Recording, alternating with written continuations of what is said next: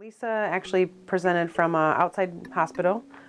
She was driving and had a sudden onset of complete blackness in one of her eyes, and obviously was very concerned, so went to an emergency room.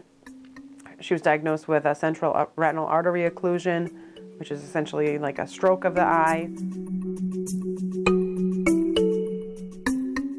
What the hyperbaric treatment entails is you go into a clear kind of cylindrical tube.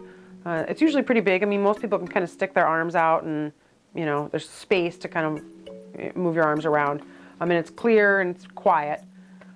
We close the sides of the chamber and then we push in oxygen. And basically what that does is increase the pressure in that tube.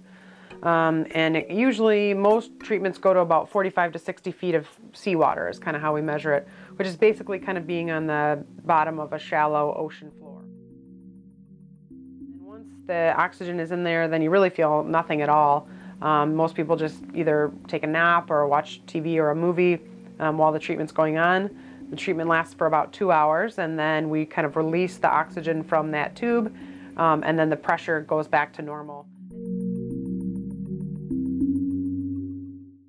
I mean, she was ecstatic, very